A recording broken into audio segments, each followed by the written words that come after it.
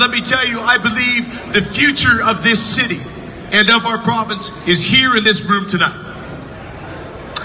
I truly believe that. You'll see here I'm wearing my button that says I support Trans Mountain. And I do. Because our energy industry built our province and built the economy and the strength that we have now. But it is the people in this room tonight, the entrepreneurs, the visionaries, the innovators that are going to carry our economy forward into a carbon-restrained future and help us build the economic diversification that is going to make sure Alberta continues to be as strong going forward into the future.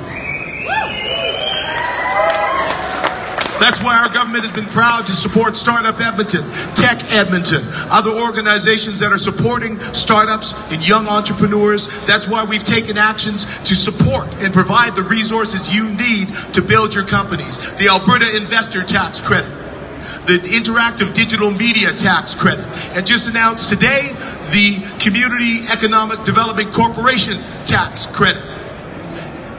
We've provided extra capital with AETB to lend to entrepreneurs. We've reduced the small business tax in Alberta from 3% to 2%. And our Minister of Economic Development and Trade, Darren Billis, has been tireless in leading trade missions down to San Francisco and other jurisdictions to help us build the connections that we need to allow you to build your companies that are going to drive our economy, that are going to employ Albertans and help us keep this province strong.